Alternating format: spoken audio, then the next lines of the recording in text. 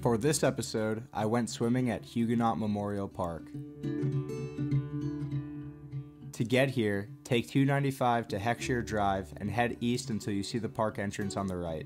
It is located north of the St. Johns River and is situated directly above the inlet. Oh, Carolina, you got your head up in the clouds. The park is open from 7 a.m. until 7 p.m., making it a great place for surfers to catch some waves at sunrise or sunset. There is a $5 admission fee to enter the park per vehicle and a $3 admission fee for pedestrians on foot or bike. You don't wanna change. Inside the park, there is an informative nature center sitting next to the park campgrounds, making this area a great place to camp overnight. Don't let 'em fool. Huguenot Memorial Park is a wonderful place to swim, paddleboard, kayak, and surf. It has all of the amenities you need for a day outdoors and is overseen by lifeguards who are very well trained. Leave you lying in between.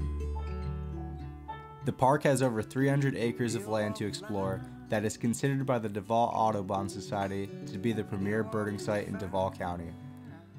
It contains a strategic habitat conservation area, a critical wildlife area, and a Great Florida birding trail designated by the Florida Fish and Wildlife Conservation Commission. The most special part of Huguenot is the fact that you can drive your car right onto the beach. This is one of my favorite places in Jacksonville to surf in the early morning and watch the sun come up, and is also a favorite for many locals.